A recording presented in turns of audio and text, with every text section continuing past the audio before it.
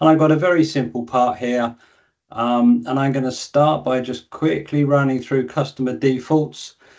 Don't look in the sheet metal area for flat pattern labeling. Go to PMI. Everything's in PMI now. It is a PMI component. And we have a sheet metal section there. Here's your different decimal places for linear and angular tolerances. Body and bend is not really changed, but just remember in the last release we had the ability to have prefix and suffix on every single label for body, bend, PMI, and then we come to flat pattern. We can turn on and off various configurations. Here's your label placement, horizontal or align with bend, which is new. Also the layer for the actual PMI notes. And then in the PMI configuration, you can set everything up within customer defaults in terms of your presentation. If we jump straight across into preferences PMI, remember we're in PMI, not sheet metal here. And we come to the sheet metal segment. Within general, you've got the same thing. Of course, you can do this in your preferences. When we come to flat pattern view, we've got the option here. The layer option within preference, you can specify a layer or just go for the default work layer. And then within the bend configuration, we've added the option to create line break. So I can actually add a line break or I can delete a line break and configure this on 1, 2 or many lines. Let's jump in and see what we've actually got here. So if I create a flat pattern, and OK that, and we'll go and have a look at the flat pattern here. This is a typical out-of-the-box presentation. OK, we can still move these around. We can hold down shift and move the leader. Nothing new there. That's actually quite a hidden one, actually, the shift to move the leader. Caught me out a while, especially on the hold detail. If I want to move this up here, I just hold down shift and it jumps around to the right side.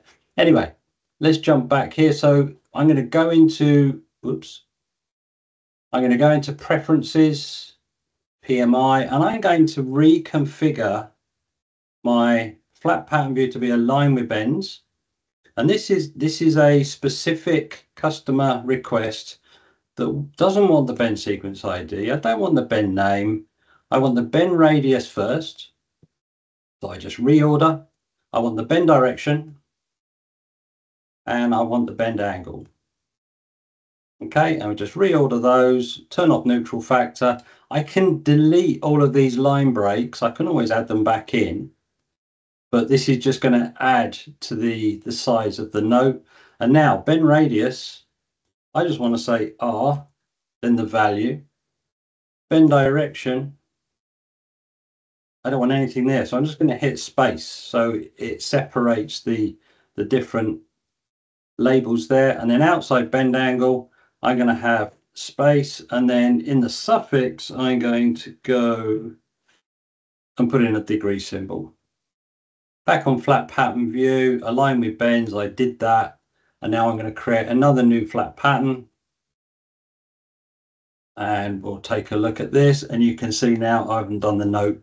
You can see now that we've got the labels aligned with the bends as requested. I can move these.